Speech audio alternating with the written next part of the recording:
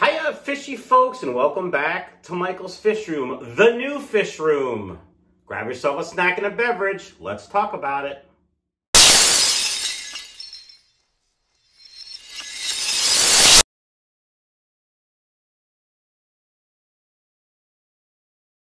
All right, fishy folks, it is 6 days since I started to move. Actually, a week since I started to move, 6 days since most of my belongings have been moved to my new house.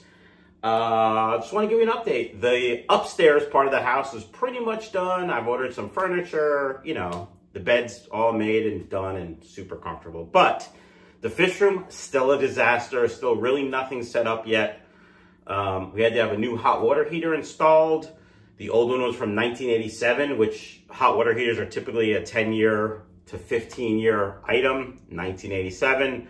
So I opted for a tankless hot water heater for unlimited hot water for the fish room and because I like to take long showers. So that was done yesterday. Let me give you a tour of the room. There isn't great lighting. I'm just warning you ahead of time. And I don't have, or I can't find some of my things that I film with, so hopefully it won't be too shaky. Refill your snack and beverage, stand by. All right, folks, as you come down the stairs, here's the basement. There's just storage and then a lot of fish room stuff for packing boxes and more things like my Aquarium Co Op linear piston air pump. There's one there. There's another one there. I got to get air set up. We got to get everything set up. But here's the room. So I have to have a door installed and there's no insulation. So we got tanks everywhere. Some tools. Those are the tanks that are just set up on the floor with some fish. Washer and dryer in the room. Well water, which is very hard. Sorry, which has very high pH, like 8.2 to 8.4. I haven't actually tested the water. We can actually do that because I do have the Aquarium Co Op test strips, but that's just where I filmed the intro. It already had a ventless heater, which I have running just to keep the room a little warm. However, because there's no insulation, the upstairs is getting quite warm. So the first thing I want to do is get insulation and start sealing everything up. There's a TV on the ceiling. I don't even know how it comes down. If you have any idea how this thing works, let me know because I got to get it down and see if the TV works and stuff. So the plumbers, I asked them to run water lines here from the new hot water heater. So I have cold from the well, hot water from the hot water heater, and we put valves right there. And there's also valves on the other side where the hot water heater is. But that's where the mechanical systems are going to go, at least the the mixing valve for my water.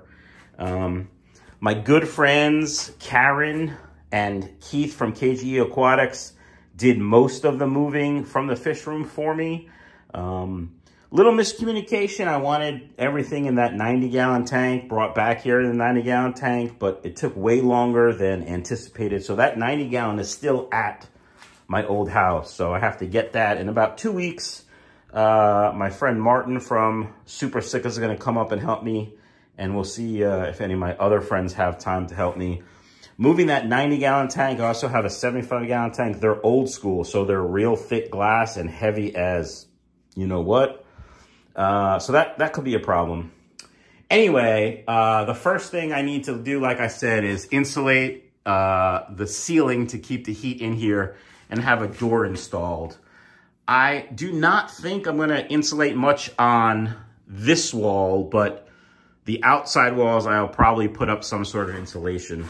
My game plan for this week is to start putting tanks somewhere. I don't know where, but get them up off the floor and get my mixing valve in so I can put the right temperature water in tanks.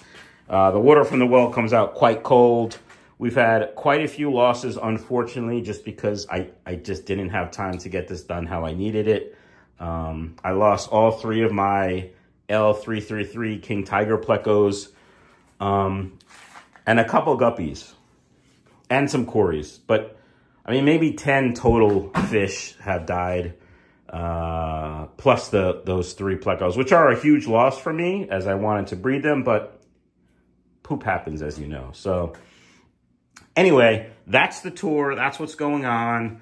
I got to get lights in here. I mean, there's a lot to do. And I have no idea what this block thing is. If you know anything about houses built in 1918 or what this could possibly be, let me know in the comments below.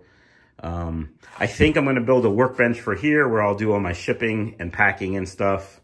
The old workbench from the other fish room probably will not be able to like be removed from the fish room because we built the door and the wall after it was there. So I think that does it. Any comments or questions, please let me know in the comments below. And I hope to start making regular content this week. I do have some things I have to do a review on. A water tester, which is kind of cool because I can test the water here.